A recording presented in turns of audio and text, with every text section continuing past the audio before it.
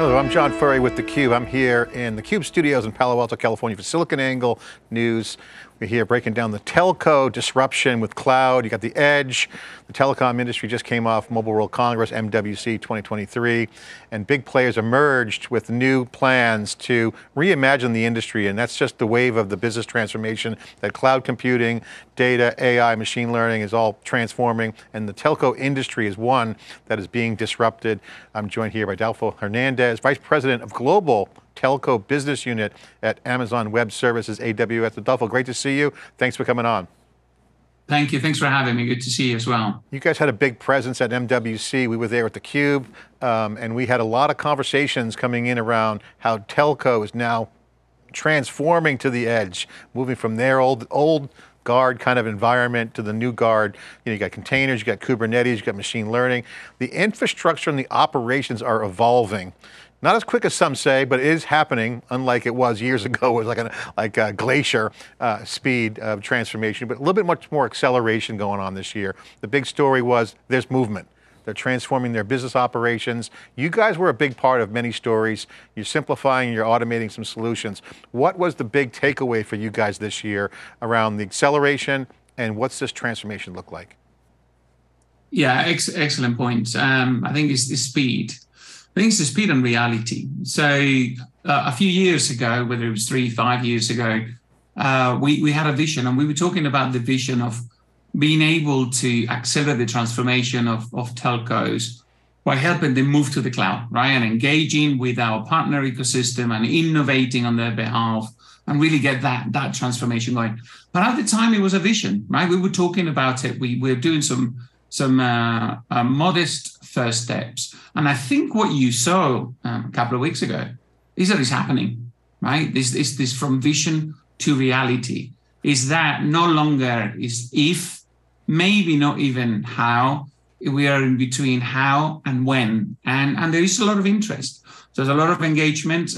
People wanted to sit down, discuss. People wanted to go and engage in typical problems that they have, and we love working with them. So, walk backwards from those problems and just engage with our partners and give them the acceleration that they need to move to the cloud and transform this wonderful industry that is telecommunications. I'm always joking about the glacier speed of telco, and I know you can't say that, but I can. But people know that I love the telco industry. I think it's always been one of those innovation areas. If you look at all the transit of internet, from the internet days to how phone calls are being made on the mobile side. Now you got 5G, the convergence of data. This is an opportunity zone for more innovation and use cases. You're seeing IoT devices, industrial IoT specifically, getting an extreme focus. A lot more of our lives are now being identified at the edge where telcos will be playing. The towers are getting smaller, getting more powerful, more distance, more bandwidth. This is a big part of why this is the confluence right now. What's the impact of the cloud native piece specifically? What is Amazon doing? What is AWS doing specifically right now in this particular moment? So the advantages of the cloud are huge for any industry, right? It gives you that elasticity, it gives you that agility, it gives you that ability to pay for what you use.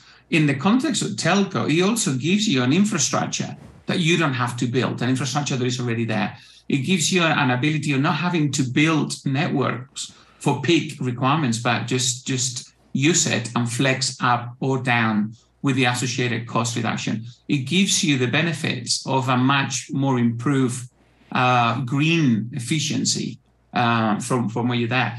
And then it also brings everything else that we have done on the IT side of the cloud. It brings you all the services, 200 services that you can go and use. It gives you integration of cameras, IoT, computer vision, machine learning, data services. It gives you all of these services ready for you to consume within the telco domain. And you don't have to go through those long cycles that you and I remember, right, of building the project and securing the budget, and deploying the equipment, doing testing. Here, you can just innovate at a much faster clip.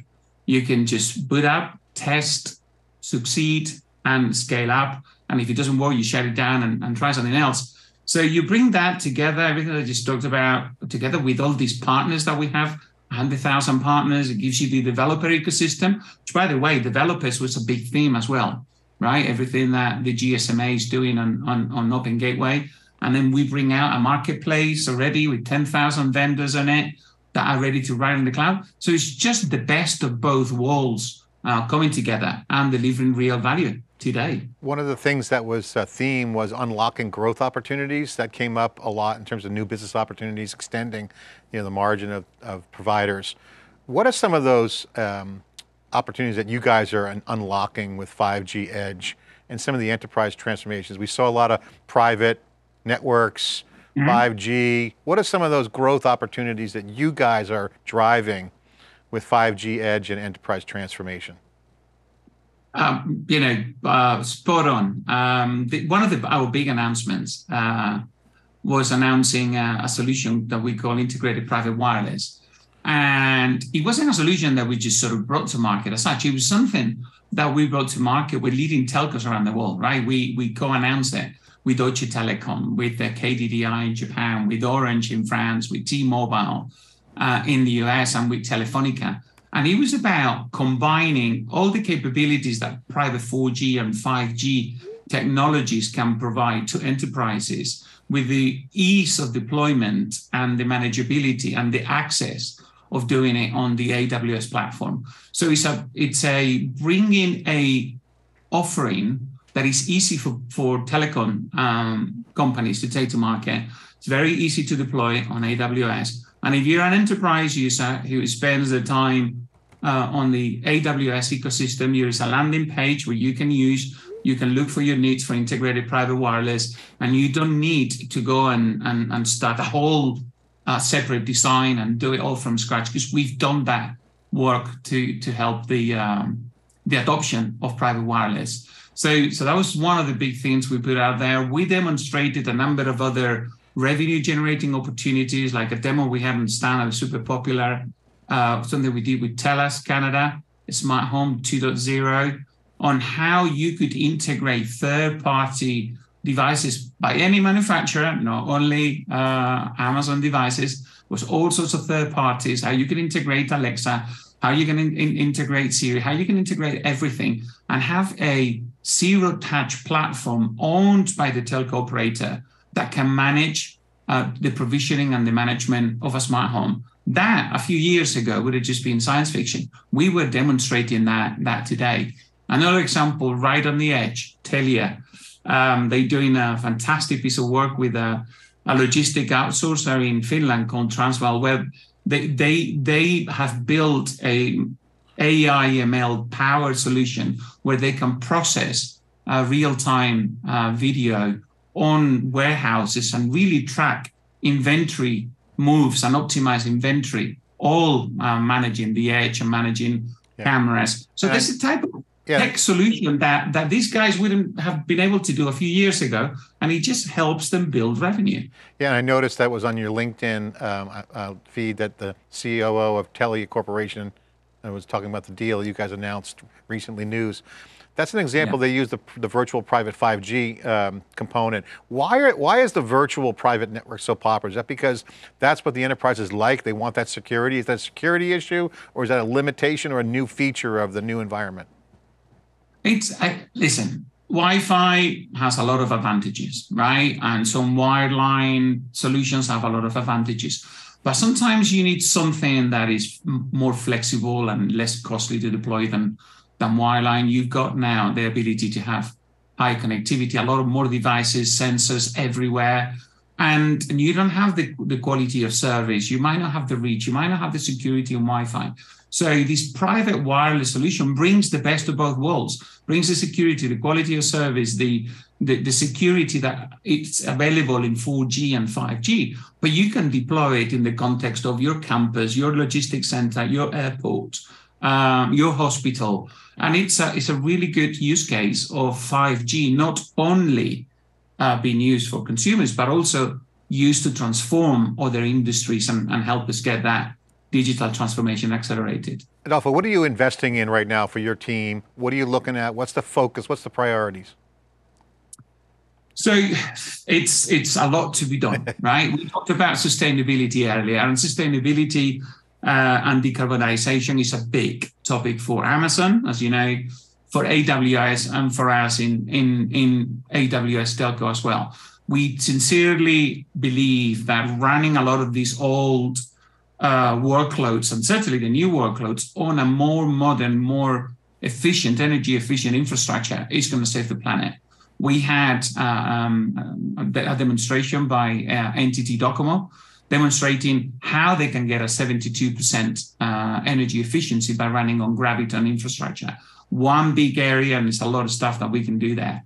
The other announcement that we made, and it got quite a lot of headlines during last week, is about the telco network builder. It's about orchestration of network capabilities at the telco standard level, and then have a translation internally that sort of maps that network mapping that network engineers create, and map that automatically into instances, POPs, and things like that. So just removing a lot of the complexity. That's another area. You've seen the area of private wireless. Yeah. You've seen the work that we're doing with SageMaker to make it more relevant to some of the use cases that telcos are accelerating. So, we've been announcing Outpost innovations, Snow, some of our mobile disconnectable ruggedized devices for some complex use cases. So basically what we're doing is we're trying to bring the best of everything that we do at AWS,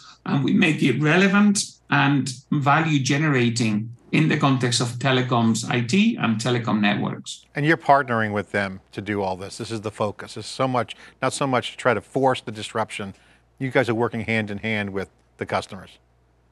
We're working hand in hand with customers. Everything that we've announced is always partnering with someone, but we're also partnering with that ecosystem of partners that are critical in the telecommunication space, either in the IT domain, but growingly in the network domain. See the announcement we made with Nokia on Cloud RAN. How do we get the best of both worlds from Nokia's experience and platforms in the RAN and bring it to the cloud?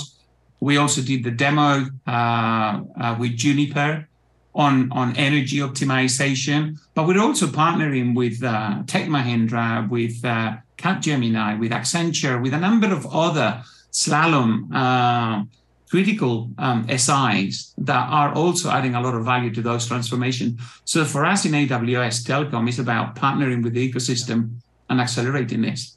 Yeah, I'm interested in that Juniper deal. Maybe we have another interview to get with those guys. Very interesting proposition. I want to sequence now to your themes at Mobile World Congress. I think these are going to be consistent with what we're going to be talking about over the next year, leading up to next year's CUBE at reInvent, and also at Mobile World Congress. You guys had a couple key themes: networks cloudified, operations simplified, growth unlocked, and kind of simplifying and reimagining the customer experience. So I have a couple questions, if you don't mind. Can you explain how Amazon's orchestrating the software-defined network to provide greater scalability and security? Because that's a big part. You kind of mentioned some of the automation piece, but what specifically, how you are orchestrating the SDN for scalability and security? So security is job one, right? AWS. Everything that we do when we build our cloud and we deploy our infrastructure and our services and our processes, everything is done with security in mind. And so is scalability, right? So you go and look at our cloud continuum, right? Going from regions to be able to then go to local zones in the metros and be able to go to Outpost or wavelength in particular operators, or then out into Snow devices. All of that is a cloud continuum where you have a common set of services, common set of APIs and tools that people can use. And everything is being built with security and scalability in mind. Then when we go and look at particular workloads, we have the ability to go and target what part of the network continuum is best suited for what particular workload. You wouldn't deploy a BSS in the same part of the architecture that you would deploy a RAN, because they have very different requirements in terms of processing, network throughput, and others. So we are optimizing by workload but we're keeping the basics common: security, scalability, flexibility, and commonality of tools and interfaces for developers. Yeah, and I think that's why that's the #1 theme I notice on the rank. Networks, cloudified, is huge, because networking is a big part of this industry, obviously, but also you have old school networking and kind of new school networking. The cloud native networking obviously is the new school. How are you guys approaching that integration of the cloud native networking technologies with the existing on-premises infrastructure related hybrid cloud or old school networking? Because I mean, right now there's more virtualization migration to say containers and Kubernetes than I've ever seen before, but still, it's still smaller numbers than the legacy on virtualization. On the networking side, what's the equivalent on-premise migration integration dynamic? Can you share your thoughts on how you're approaching that integration of the cloud native networking with existing on-premises? So I think the best way to go after this challenge, right, is acknowledging that we're starting in two different positions, right? From one side, as you said, we're coming from sort of on-premise, bare metal type networking capabilities. On the cloud, it's networking is virtualized. So that was the starting point. That's where the two industries were, and we're doing a lot of work with our partners, with the likes of Nokia, as an example, to go and figure out for every particular workload, in this particular case, the RAN, what is the best possible solution? And there we came up with a joint engineer solution that respects the principles of being cloud native in everything that we do at AWS, but also addresses some of the design and architecture discussions considerations that the likes of Nokia are bringing. Just being an example, as many others. But the key word on how we solve it is really rolling up our sleeves and getting our engineering teams talking to each other, trying to figure out what is the best solution for the customer and work backwards from the customer so that we end up having the right solution for the customer. Yeah, and I think that's a hot area. We're going to continue to explore that. We're seeing a lot of traction on cloud native networking and kind of creating this cloud operational model, which brings to the next pillar of your themes, the operation simplified. Okay, this is now the ops side. Networking, a lot of work to continue to be doing there. I know you guys got good networking capabilities there. And bridging that, it's going to be a challenge, but we can talk about that another time. On the ops side, this is really where the simplification of ops with the customers comes in. Can you talk about how you guys are addressing the challenge that customers have in managing the increasingly complex and distributed systems in a way that's both scalable and easy to use on the customer side? Because as they get more scale and automation, and it gets more distributed with the edge, the complexity is increasing, but also the scale and ease of use is. And that opens up a lot of things like configuration errors, potentially security. So this is the challenge. Can you share how you guys are addressing this?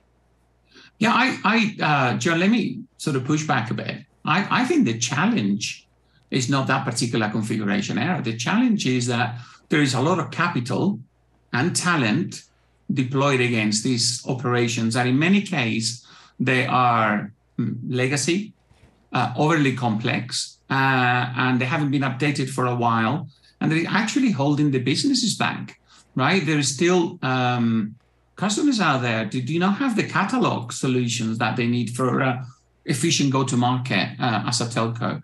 There are telcos out there who still have very legacy, decades-old BSS systems that need help with, right? And some of the work that we're doing with the likes of Amdocs, Optima, and a number of other partners, Ericsson BSS, goes towards modernizing those old infrastructures and moving them to the cloud so that they can get that agility. You also have some pretty large ERP systems that are maybe dated, maybe on old, expensive infrastructure that need to be migrated to the cloud. You might have, particularly telcos, tens of thousands of Windows machines that are running out there that are running on out of date, out of maintenance, or very expensive maintenance hardware that you could very quickly move to run on the cloud and virtualize. And then at the macro level, they sit on a very rich infrastructure of data centers. Some of them they might want to keep, but some of them they just want to exit because they're sitting on costs and energy costs that you don't have. And for some of them, John, the teams that build those operational centers and systems, are of a certain age, and some of them are going to be working through the workforce. So you want to get the skills, the cloud skills, to be more pervasive inside the telco operations departments. So as and when these workloads are moved for cost simplifications, for operational simplifications, for business agility reasons to the cloud, there is going to be a team there that is cloud native. They're born in the cloud, trained in the cloud. And that's another area that we work with our customers and partners with. So your premise is that obviously the operations is outdated and antiquated, so it's not even simplified yet. So there's an error. There's one use case of the challenge of modernizing the existing old school ops, which is systems and process workflows. Get that modernized, shift to the cloud, then simplify with cloud native. There is no, we have our migration tools and assessments and methodologies. Some things you can lift and shift, some things you have to simplify before you move them. So there isn't a universal solution. Some of these solutions in OSS, BSS in particular, they're rather bespoke. Yeah. So it's not like the new one necessarily exists on the cloud. So the migration actually comes with some work that needs to be done. And again, I think they're working with someone like AWS, who has co-development relationships with the likes of Amdocs. Yeah. Does make these moves a lot easier. They're never painless, but they're just easier. Yeah, and I think that's really why I've always called it the glacier speed movement, because I think their ops has hamstrung them a lot. I think you're right on that. I think that's really the bottleneck's been. But the beautiful thing about the pandemic that we saw during the pandemic was people were agile when they changed their ops. We saw Amazon Connect, for instance, do well during the pandemic. So I think a lot of people have opened their eyes to the fact that they could reboot ops quickly. That will change the customer experience and unlock the growth. So for the customers that have done that, if they have, the ones that have done that, okay, you believe that to be true, I'm sure you would agree with me. I do, and Connect, it's a very good example of that. Connect highlights that you don't have to get stuck in hugging your old stuff. You can really kind of move that out, bring in the new quickly. And if there's pain there, you can solve it. But this unlocks the experience of the customer, okay, and unlocks growth. So can you talk about that piece of it for the folks that have been successful with Amazon? How have they leveraged the AI and machine learning? What tools are they using to help them? You see the rise of the chat bots are here. You're seeing that kind of vibe going on. So clearly the direction in the new model will be leveraging technology, driving operational efficiency for customer value. Can you share anything, insights there? Yeah, so if you think about it first of all, from a simplification and a cost reduction perspective, we will be moving in Connect from legacy telephony systems used by call agents serving customers that only have the information that they had, to fully on the cloud systems that you can deploy as a super fast clip. You can get hundreds, thousands of agents enabled very quickly in a virtualized environment, in an environment where all the data is there for you to use. And then within that data, you can start using some of the AWS AI/ML services that would allow you to do things like on-the-fly, real-time transcribing. You can do sentiment analysis. You can start predicting what the subject or the context of the next call is going to be. You can, start generating through some of the tools what a next best offer could be. And then you might even, you might not always do it just sort of for efficiency. Sometimes you might have an outage. Sometimes something might go down, and you need to have something like Connect. You can very quickly spin out the systems, which that's why they were so popular during the pandemic, to give you that flexibility. There is a peak, there is a campaign, there is an outreach. And then you're doing all of this by capturing all your data, by being able to understand all the calls, by being able to understand what's happening, by being able to predict and influence behavior. And that's just a paradigm, because in the old days, these projects used to take years, tens of millions of dollars, or hundreds of millions of dollars in CapEx. It would take a long time to deploy. And then they were quite static once they were done. This is flexible from day one and integrated with AI/ML services from day one. So it's fantastic. I wrote an article when I interviewed Adam Selesky for the reInvent exclusive. One of the things we talked about was this new dynamic of the benefits of I call it the next gen Amazon. He didn't really like that, but that's what I called it. As you guys go out 13 years later, 15 years later, 17 years it's been around, the cloud. CapEx investments throwing off more value. As you point out, there's now customers sitting on top of Amazon, building ecosystems, and that look like their own cloud, but they're really being powered by AWS. This is creating new growth opportunities. And that was one of the themes that you guys had out there at MWC.